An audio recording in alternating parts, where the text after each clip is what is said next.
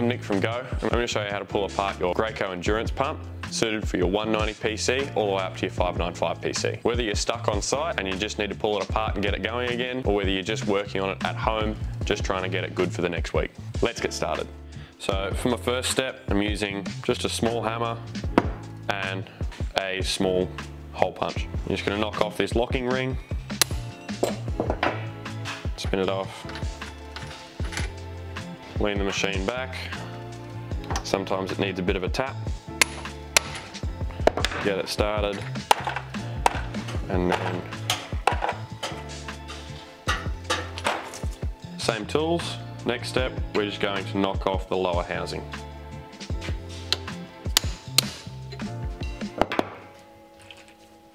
It's just a light tap to loosen it, and then spin it off with your hand.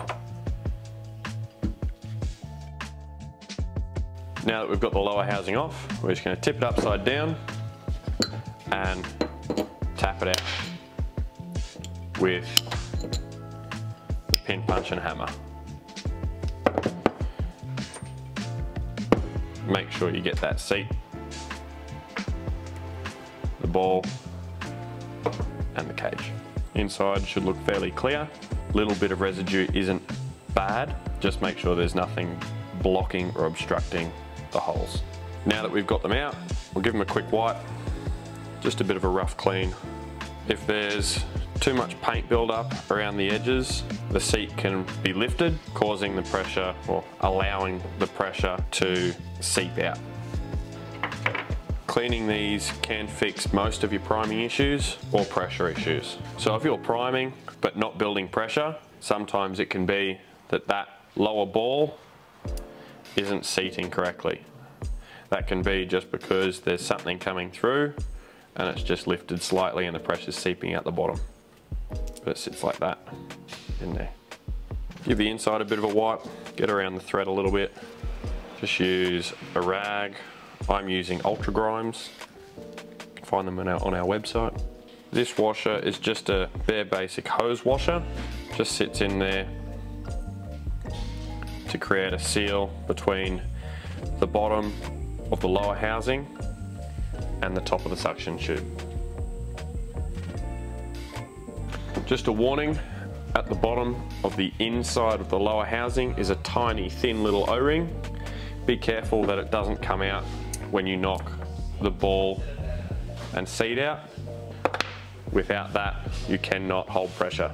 Make sure once it's all apart and clean, the way it goes back together, seat drops in, doesn't matter which way, up or down, they're both the same. Ball, it should rest right in the middle, cage.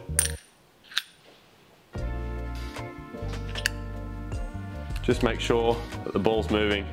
When you shake it, hold your finger on the top. Ball moves, it's good. Now put it aside where you're not going to drop it and knock it over.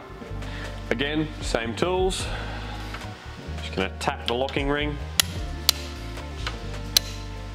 to the point where it spins and undo it with your hands. Lift your little G for Graco. Pull out the pump, drop it down. You've got, again, another locking ring. Undo that, twist and pull. And that's your pump. For the next step, you'll need a pair of multi-grips. You're going to take the locking ring off the top of the pump. Once it's loose, spin it off with your hands. This is not only a locking nut, also an oil reservoir. So that's where you put all of your throat seal liquid, or TSL. TSL is used to cool down the packings while that piston's stroking up and down, to stop them from warping or to prevent them from warping, which could cause pressure loss. While we're pulling this apart, if your pump packings are a little bit warped from lack of TSL or just from age, you'll find some of this dry paint on the upper side of the shaft. It's the first indicator. You could also find dry paint residue inside that oil reservoir. Since I've got it apart, I'm just going to give it a bit of a clean. Just stick a finger in, with a rag and just clean out some of that dry paint. Once it's clean, put it aside, don't lose it. Your next step, rubber mallet so you don't damage the top of the pin. And what you're going to do is hold it like that so you don't hurt your hand, and just hit the top of that piston.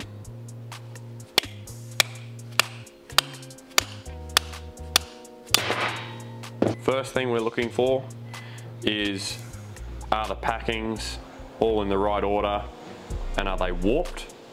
They're not warped, so that's okay. Next thing we're looking for is there something obstructing this little ball? If you shake it up and down, can you hear it move? If so, it's good. Once you've checked all of that, hold it to the side, we'll move on to the next spot. We'll check this little O-ring here. Is one of the most important O-rings in the whole pump. This O-ring holds all the paint in as the pump starts to build pressure. If this O-ring is split, what you'll see is paint coming out of that joint. So while we've got it off, just get a wet cloth and just give it a bit of a wipe over.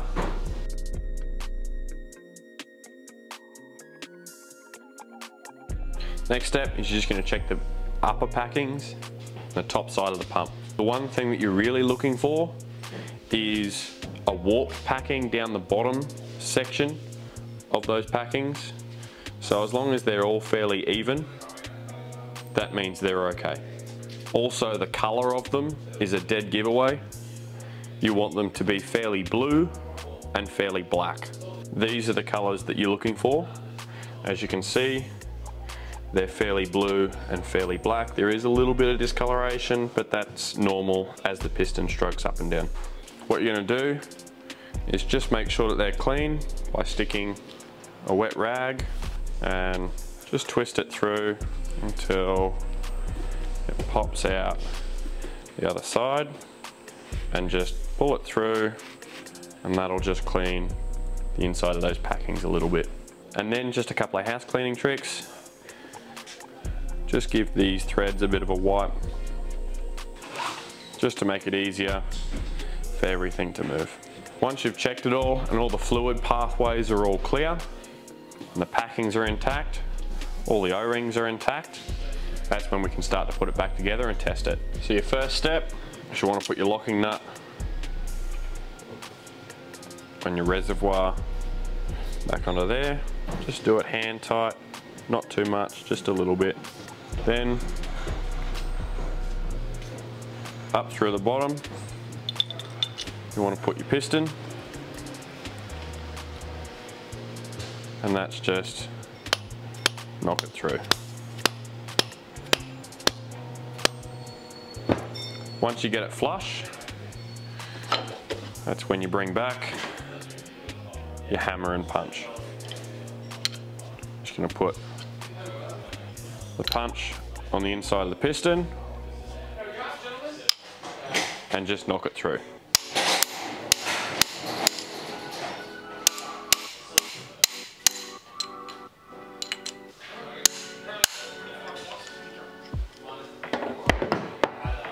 So you don't need to knock it all the way through, just enough that the pin sticks out the top.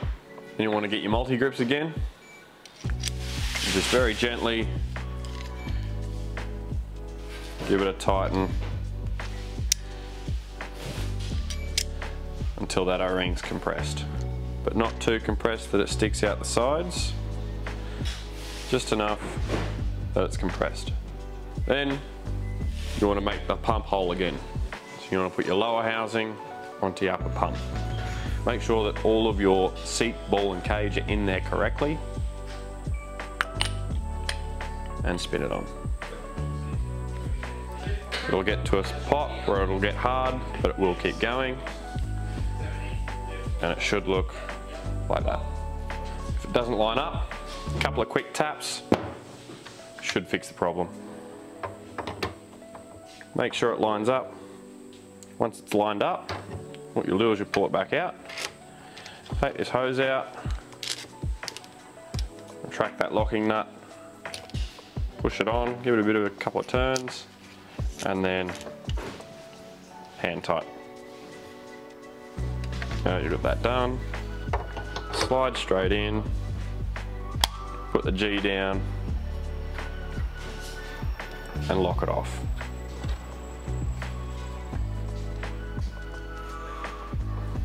Once you've got it locked off with your hands, that's where you get your pin punch and your hammer again.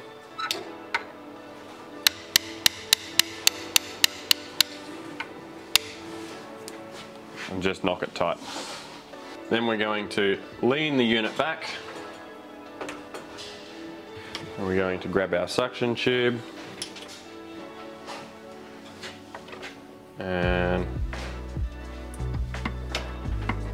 wiggle it up in there and do up our locking nut. Like everything else, once you've got it hand tight, you'll grab your punch and your hammer and just knock it tight. Now that you're all done, what you're going to do is you're going to plug it back in and give it a test. I hope this was helpful. Let us know in the comments if there's any other video that you'd like us to make. Make sure you subscribe to our YouTube channel. We'll catch you next week.